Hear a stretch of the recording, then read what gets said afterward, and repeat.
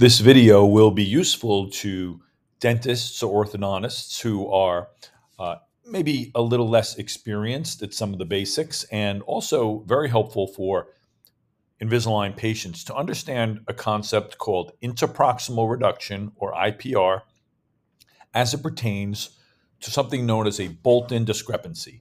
This patient has a good bite on both sides. This is called a class 1. This patient doesn't have an underbite or an overbite. The top teeth are in front of the lower teeth. Now, look at the lower teeth. This patient has a lot of crowding of the lower teeth.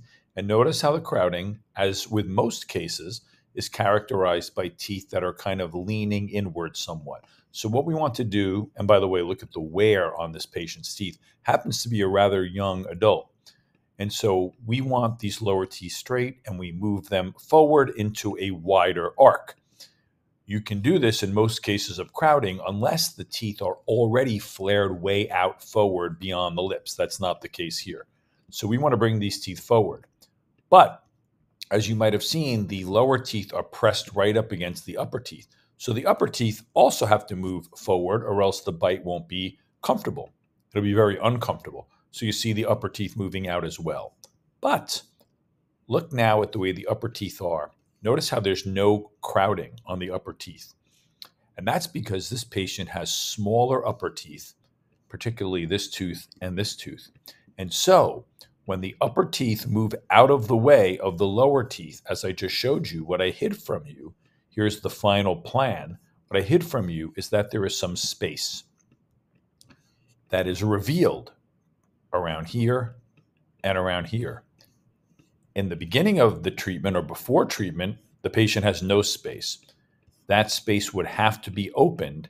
That happens as a byproduct of moving the upper teeth out to the degree dictated by the lower. So this patient has to be informed this, and at the end of the treatment, they can accept that small space, or they can get bonding to widen these teeth, because that's the culprit. This tooth and this tooth are small. So this is what is called a Bolton deficiency of the upper teeth. Now, let's say the patient does not want that space and does not want bonding. Is there a solution? And there is. So what we can do, I'm going to modify this.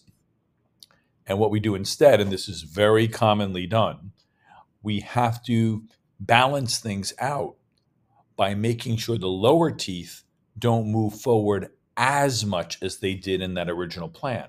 So what we have to add between the teeth is something called interproximal reduction. This patient, notice how much wider the lateral incisor is here than the central. So I'm going to focus on doing my interproximal reduction.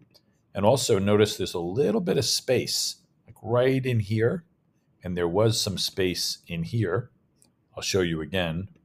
See that little space there? So this is a great spot to do interproximal reduction. You really want to pick and choose your spots. I'm going to actually make this go to, I can make this go to 6 millimeters or even 7, because it's a good spot for it. This area I'm going to do less. This also an area where you can do a lot, because the teeth, they're not like rectangular bricks that are contacting the whole length. They're more triangular. So I'm going to do some in here, a little in here. Now, this is not going to be an appreciable change in the width of these teeth. If you look at this tooth right here, zone in there, or I'll pick a straighter one. Let's see here. Here it is now, and there it will be after. It's pretty much the same width.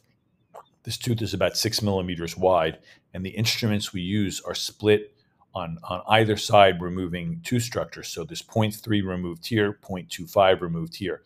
So it's a small percentage of the tooth that's being reduced. Now, in this case, look at how we have an overbite that allows us to then get rid of the space that we opened here. Now, if I remove everything here, this case can be treated without opening space here and here, but you must do interproximal reduction on the lower teeth, which is safe and painless. And if a patient doesn't want that and is okay with the upper spacing that we created before, then you do it that way.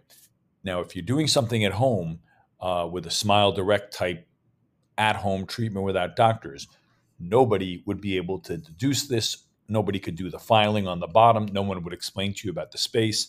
And that's when you run into problems.